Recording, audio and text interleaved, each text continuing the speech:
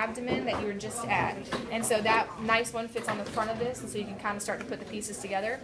You have a superficial side again, and you have a deep side. Let's start with the superficial side. On the top part of the superficial side is the trapezius. Now that is up a number 9 because we saw it on the other model already. But I just want to point out that you can also see it in the top part of the back. The trapezius is superficial, and it goes the whole neck and top of the back.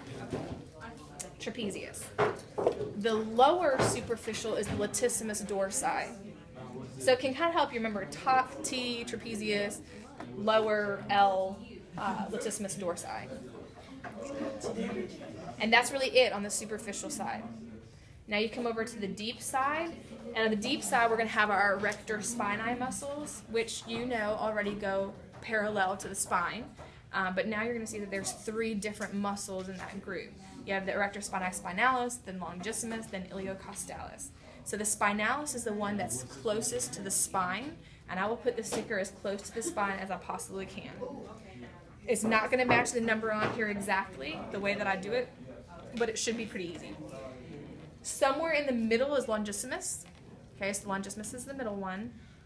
And then the iliocostalis, you'll see in the middle of that word is the word costal, which means rib. Okay, so what I do you see how right here on the outside these wrap around each of these ribs? Okay, so I'm going to put the sticker right there where it wraps around one of the ribs, hopefully to remind you rib, then costal, then iliocostalis. So that's how I do the stickering for those erector spinae muscles.